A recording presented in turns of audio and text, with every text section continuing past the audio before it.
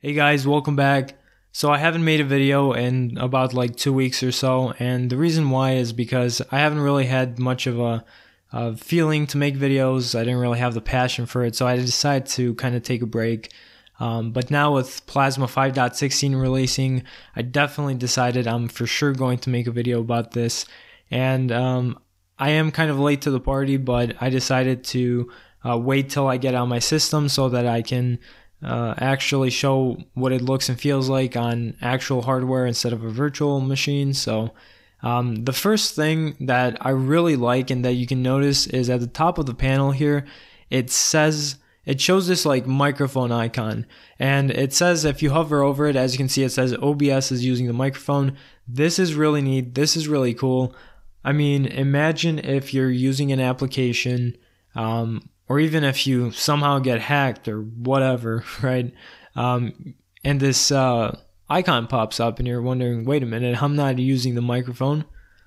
What's using the microphone? And you can quickly check, and you can also, if you want, right click on it to mute it. So that's pretty nice. I think you can also left click. Okay, maybe you can't. But that's the first thing that they added, and I really like that. So this is really nice, a really neat feature.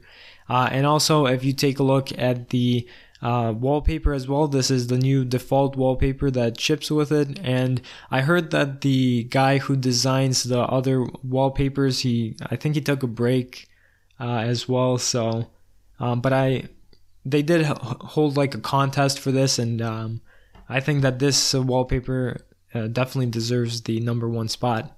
And also, what comes along with it? Oh, actually, I decided to install the other wallpapers that were kind of like candidates. So there's this one. There was probably some that I missed, but these ones were just my favorite ones. There's a light and dark version. There's this one right here, and then this one. You know, this one I think really fits the style of the other ones, like of the previous wallpapers, like just the design and the style. I think the main part right here, but the like blue background, not so much. Oops. Let's go back to the one. I think this one as a whole, you know, it's really nice, and in my opinion, it's really refreshing. And oh yeah, I forgot. They also ship with this safe landing wallpaper. I think that this is really nice that they included like a bright and vibrant wallpaper, because you can see the new blur effects. So they did say that they kind of changed the blur effects, and I'm gonna open up the terminal and change up, like I'm gonna try to blur it to the maximum extent so you guys can get an idea. Now, when I do move it, it loses its like blur effect, but that's only because I have wobbly windows enabled. If you have that disabled, it won't really do that. Maybe I should make that full screen because it does kind of get uneasy on the eyes, but yeah, just to give you an idea. And I certainly really like what they decided to do with this. I think that it looks much better like this, and it really does look just kind of more natural, or the way they tried to describe it. They also made some revision with the login screen, but I can't really show that because I'm not sure if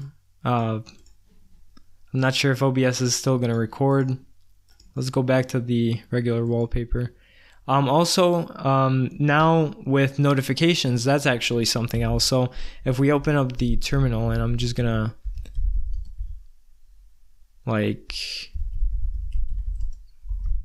message, there we go.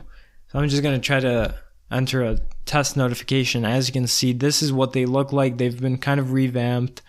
I really like that. It also depends on what theme you decided to use as well. That also impacts the obviously the look of the notifications, but also the network manager now connects faster, and it's more reliable in connecting after you say have suspended your computer and you're coming back in. And then in terms of the settings, there's also notification settings right here, and you can take a look. There's you can now actually put like a do not disturb mode or whatever. which is really nice. And another thing that I just realized I could do, I forgot I could do this, is you can change the position in which the notifications appear. So now I can kind of have it appear here. I was thinking about whether it should be at the top or the bottom, considering my panel is at the top, but I just realized this is going to get in the way of the dock. So, but yeah, you have plenty of options here. This is actually really neat. And you have so many nice settings here. And you can even configure the individual applications to, you know, have specific settings. But in terms of like the settings manager, things are certainly redesigned. As you can see, this looks different. I think this looks nice, but there's just way too much like blank space right here. That's the one thing about KDE, is that it can look really good. It's just that there's a lot of blank and unnecessary space in their applications, and especially with the settings manager, I can't resize it to be smaller than this. So it takes up a lot of unnecessary space in my opinion. Another thing that I've never bothered is changing the fonts. That's something that I really want to kind of take into consideration someday. But also for the title buttons, as you can see, if you want to adjust the title bar, they have enlarged it here, and I really appreciate this because it's so much easier to just drag and move things. Because in the past they would, you know, they made it much harder, much more difficult to move these around, and I think that this is much more intuitive. When it comes to the colors, this is really neat actually, because now the way that they are presented, you can see that it fits the style of the other tabs, like the themes and the cursors. As you can see, it shows the previews like this. Now it has more consistency. Another thing is that the Workspace theme, all these categories right here, and the look and feel are now separate categories. And another thing for the colors tab here is you can choose to see only light schemes or only dark schemes. So this is really nice if you're trying to navigate, you know, through that. And those are, of course, like the main features, the main things that they changed. Of course, there's more things to cover, and they also talked about widgets and whatnot, which actually, if I try to add a widget, and let's say I try to add the clock, as you can see, if I add the clock right here, it fits the theme that I've selected. So the theme that I'm currently using is Nilium, and this does look nice. In my opinion, it looks much better when it fits the theme. Otherwise, I hate having a clock in my dock, but this actually looks kind of nice.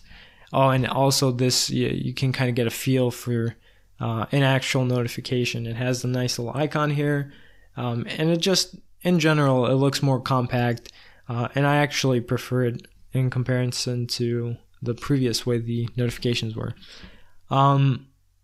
But yeah, that's basically it. That's really why I was just stoked for this. I just really wanted to experience the new features. And also when it comes to, let's see, when it comes to the RAM, the memory, so right now it's using 850 megabytes of RAM, but that's of course because I'm recording and whatnot. But on startup, it's around like 400-ish, so that's really good for KDE.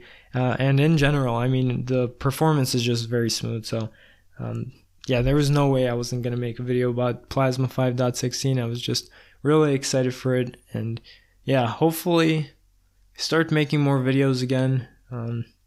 Really gotta, I keep saying this, but I'm really inconsistent, but yeah, we'll see how it goes. So that was basically it, and thanks for watching.